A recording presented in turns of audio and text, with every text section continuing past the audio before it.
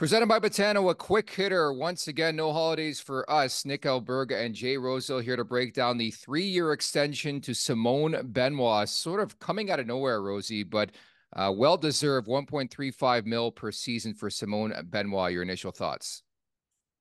Yeah, he's kind of one of he's one of my favorite guys in the back end to watch. I like the way he plays. He's what the Leafs have been starving for quite a few years. He came in, didn't cost anything, signed him as a free agent. I like what Tree does and gives these guys a 1-year deal and say, come and see if it works. Come and see if it works out. And he's able to get these guys on those 1-year deals. He's one of them, and he's proven to be effective. He's a plus player that's not an offensive defenseman, which is tough to do on this team. And he plays physical, has some grit, just does a lot of the things that the back end's been starving for a while. So to lock him up for that number, for that term is just a no-brainer. I have not seen one negative thing about it from anybody. I couldn't agree more. I think it's a low risk, high reward. I think in the sense that if Benoit continues to play going into next season as a 3-4 defenseman, you've struck gold paying the guy 1.35 million per season, right? If he goes back to what he's been in the early part of his career, he's still what, a 5 to 7 guy on the back end that you're paying 1.35. Don't forget the salary cap's going up this summer. I think it's a win-win for both parties. It's good to see him get some security, something he's been after here in the first 5, 6, 7 years of his NHL career. And I think from the Leafs perspective, I just think it brings some depth at the very least. But I tell you, if he continues to play this way in the next year, to pay a guy who I think will be a mainstay on the blue line 1.35 mil, that's huge, man. Yeah, because keep in mind he's 25 years old. He's got time to still develop. I don't think, if the old saying is still true, I don't think NHL defensemen really, develop to their prime until about 27 or later in their 20s. So we're going to have him in his prime for a number that starts with a 1 is kind of, it might be laughable down the road if he continues to develop. And, again, we've needed this guy. We brought him in. He's done lots of good things. It's kind of a win-win.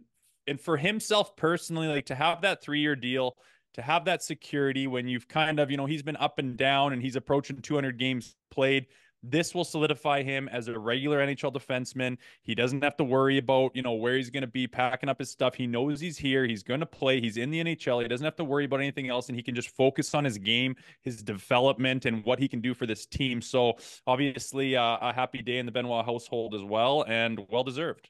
In short order, I think he's become a very useful player for Sheldon Keefe. And maybe we can put the past couple of weeks behind us where this guy's been a healthy scratch for reasons unknown. He just game in and game out continues to be one of their top defenders. I think even looking forward to next season right now as we have this conversation, Riley, McCabe, Timmins, and Benoit under contract, Brody, Giordano, Edmondson, Labushkin slated to become UFAs. So slowly but surely, I think they're taking shape on the back end. But the Benoit story is so intriguing because they sort of took a flyer on this guy late in the offseason. They gave him a 1-year deal at $775. He was a depth defenseman in a D factory in Anaheim. And all of a sudden, it just hit. Like, if you do recall, early on in the season, dealt with injury in training camp, didn't really hear much from the guy, but he really carved his own way. I love these success stories. Yeah, it was kind of up around Christmas there when it's starting to, you start to notice him. Was that Benoit like banging and crashing that guy? Was that big hit? Was that, clearing the front of the crease and just having a little bit of chip on the shoulder and playing with that grit? It was starting to stand out. And it's like, we don't notice him doing a whole lot, negatively. He's not really scrambling around like crazy. He's not a liability. He's just solid. And that's something that the Leafs back end have been looking for a long time. And when you pair that with a little bit of sandpaper that could be, useful in the playoffs, and hopefully he brings that, and he seems eager to play that style of hockey. So everything about this is a welcome addition, signing, extension. It's all solid because he's been nothing but a breath of fresh air, and you got to tip your cap to Tree Living on this one. You do, and there you have it, a 3-year extension to Simone Benoit, 1.35 million bucks per season. Thanks for this, Rosie. You betcha.